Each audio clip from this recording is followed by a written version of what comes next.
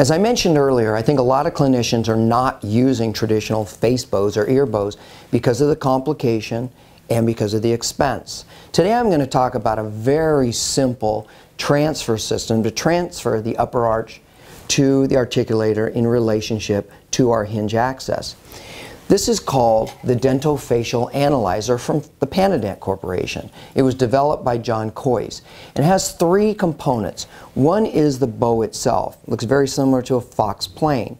It'll give us our relationship of the upper arch or the occlusal plane to the hinge. The second is a vertical transfer piece. This will give us not only our vertical access, but also allow us to develop or at least transfer where the midline is to the articulator and to the ceramus. The third is the plate itself, and this is what we're going to place into the mouth, as you'll see in a minute, and then this is the only thing we send to the laboratory.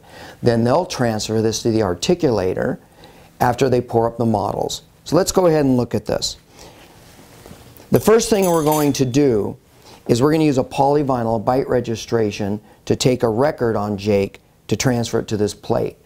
We want to make sure it sticks to the plate. So we're going to take just a polyvinyl adhesive, just your impression adhesive.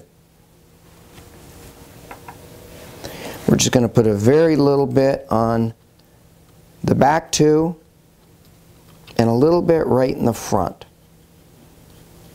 This particular plate has a vertical and horizontal stop for the incisal edges. This technique was developed by John Kois, where they found that 80% of the population, irrelevant of gender or ethnic diversity, 80% of the population, it was within 5%, 100 millimeters from the facial incisal edge of the centrals to the hinge axis. 100 millimeter. That's what this is based off of. So we're going to go ahead and let that set up. We then snap it in to the horizontal bow, make sure it's seated completely. We're going to go ahead and put in the vertical axis, the midline axis. We can just tighten that down if we need to. That's our system. We're going to practice first, and we're going to try it in.